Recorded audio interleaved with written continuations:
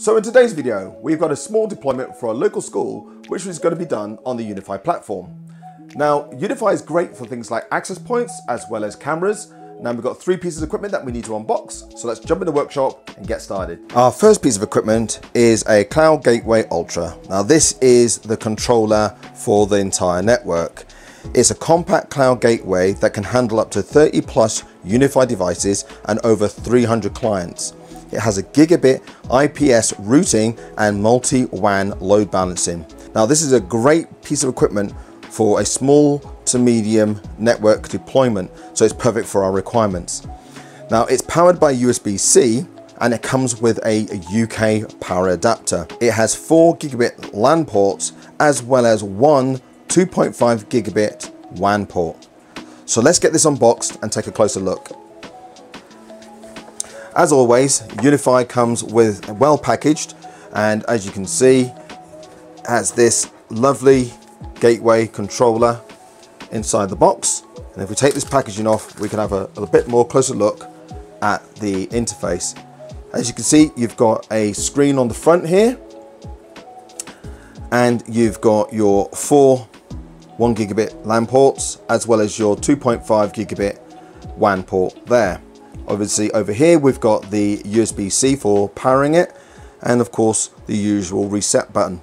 So that's our controller, which will get programmed up shortly. So our next piece of equipment is an 8-port layer 2 PoE switch. It has 4 PoE plus gigabit ports and can offer 52 watts of total PoE output. Now we're going to be using this switch to be powering an access point, which we'll get to in a second, but we're also going to be using it to power some telephones. Looking at the specifications, we can see that it's got 52 watts, that's with external PoE power adapter, and it can handle a maximum of 30 watts PoE plus per port. Okay, so let's get this unboxed. Let's take a look at it. As usual, we've got the Ubiquiti boxing there, really good. Inside the box, we've got this European adapter, which we won't be using, obviously because we're using it in the UK. So let's pull out this fella.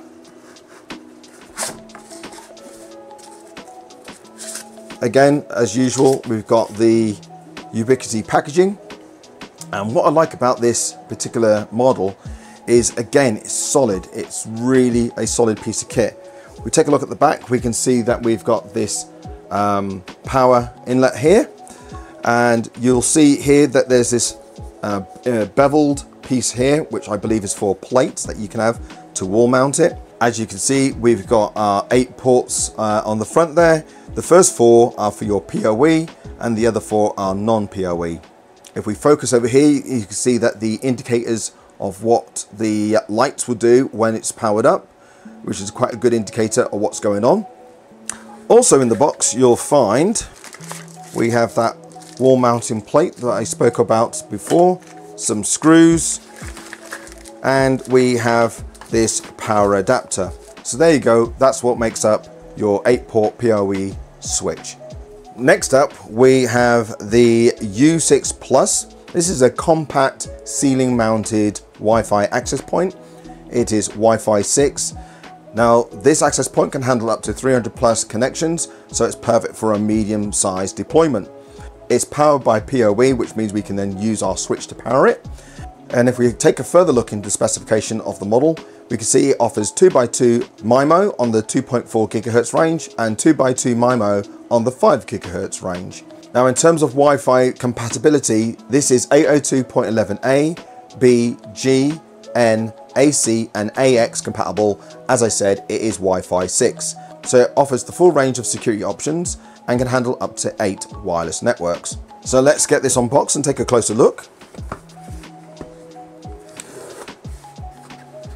We open the box, we'll see, let's have a look. We've got the usual screws, etc. there.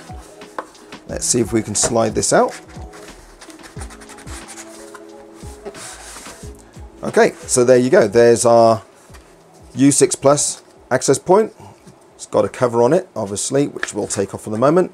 And as you can see there, we've got the usual disc with the RJ45 socket there for the network. And if you look quite closely, if the camera can see that, you've also got your reset that sits in there too. So this has a plate which can be ceiling mounted. So if we just take a look at what's in the box, you'll see that we have this template for marking out. We have this metal dish here for mounting it on drop ceilings. And then we have the actual plate that we would use. We're mounting our access point on the wall, not on the ceiling, because the existing access point is wall mounted. So we're just going to go where the cable is. So that's what's in the box with your U6 Plus access point. Okay, so all we've got to do now is get all these equipment adopted into our Unifi ecosystem and get them programmed up for the client, ready for deployment. Starting with, of course, the controller.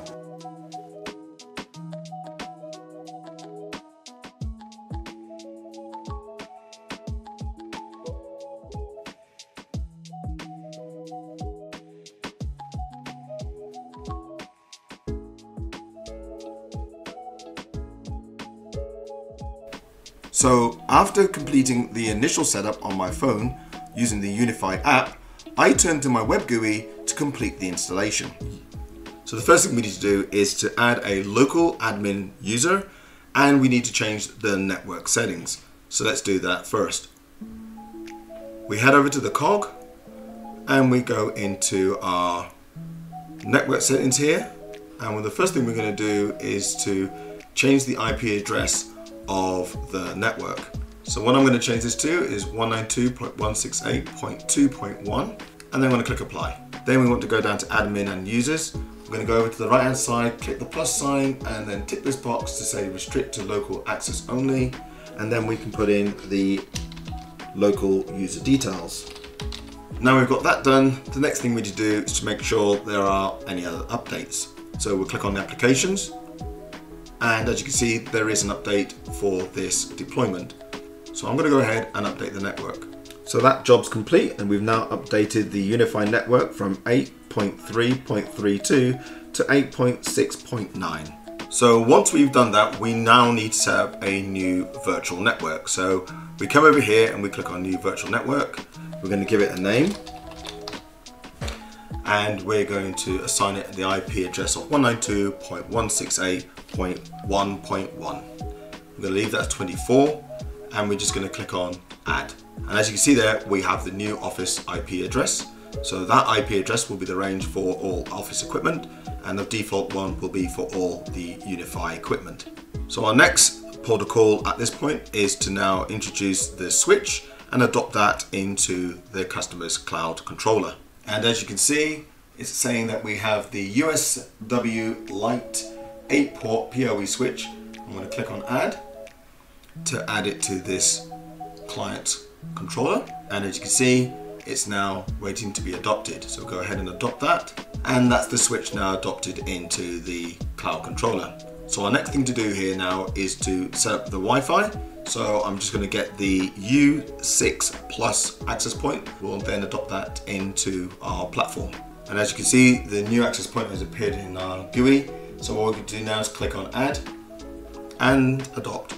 And that will now adopt into our Unifi platform.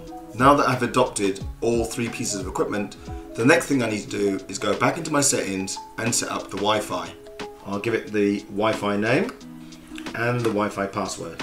Now, because this network is going to be part of the office environment, I'm going to drop that down and choose office, so that this network will only be assigned IP addresses from that network. I'm going to click add Wi-Fi network. So now what I have is a Wi-Fi network set up.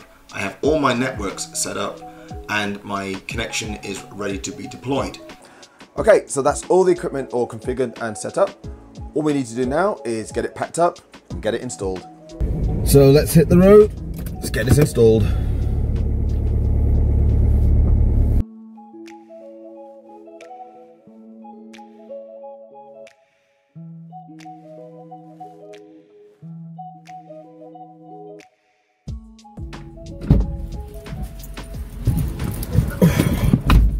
Right, that's that installation done. All went swimmingly, all the equipment's in. We just need to go and sort out the telephone service now, and that'll be that installation done. Perfect. Now, one of the things with this installation is, of course, it was in a school, so we couldn't go and film, obviously, in there. So the main thing is the installation went in nice and smooth, and everything's up and running. So hopefully you found this video useful. Let us know in the comments down below. My name's Rob from RLS Computer Services.